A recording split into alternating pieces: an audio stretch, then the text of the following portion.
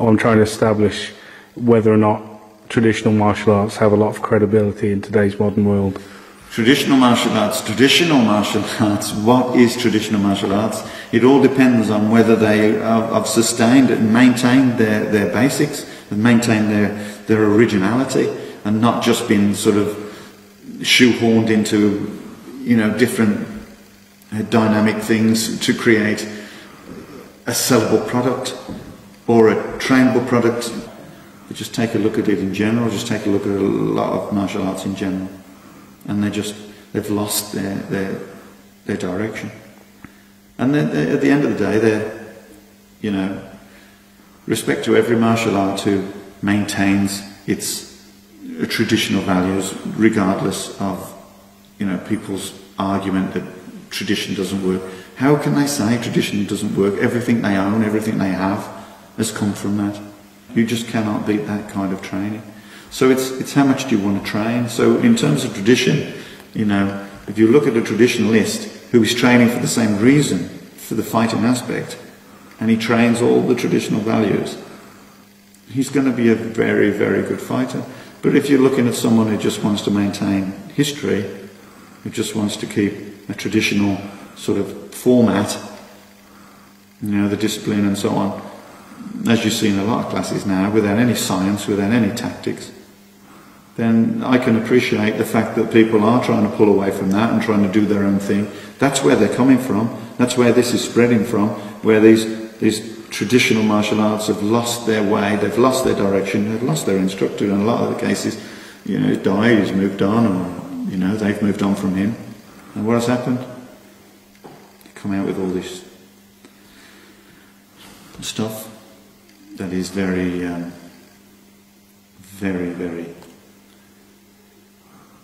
diverse, shall we say.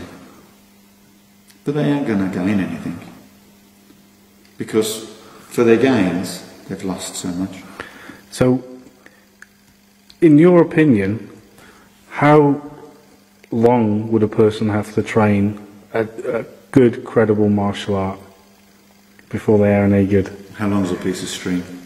It's down to the individual, and it's down to the information they're given.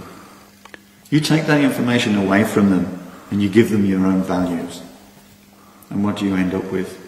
You end up just a clone of yourself.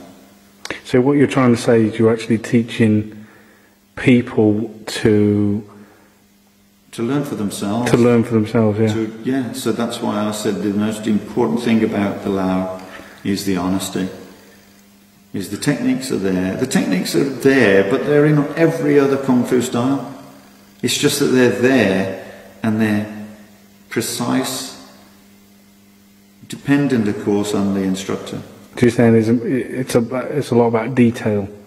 Yeah, you have to, you cannot, there are different chains of thoughts, or the way people teach. Of course, many people won't teach any detail, they just teach them by rote, and just expect that the people who really want it will survive, and then therefore they'll start giving the detail and so on.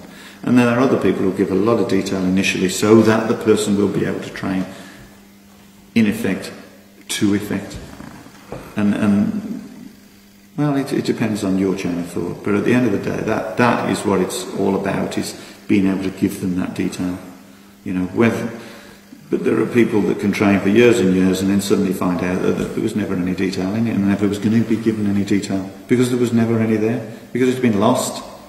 I went to a place once, I was just carrying shopping home, and I walked up the street and I saw these guys. I was just going to get a video, actually, that's where I went, in Harborne, when I was younger, and I saw these people with bags going into this church hall, and I thought, oh, I've been teaching for such a long time now. You just want to get in and train. And I thought, oh, it's so close to my house. I went in to inquire, and there was a young man there, and he was very nice, and sort of invited me in and invited me to get ready to train. I took my shoes off and socks off and just had my tracksuit on and just ready to just train in with everybody. It was fantastic. And then the instructor walked in, an older man, and he said, you could see he was talking to the guy that had asked me if I wanted to train. And then the guy says, oh, he wants to talk to you or whatever. So he took me outside to talk to me.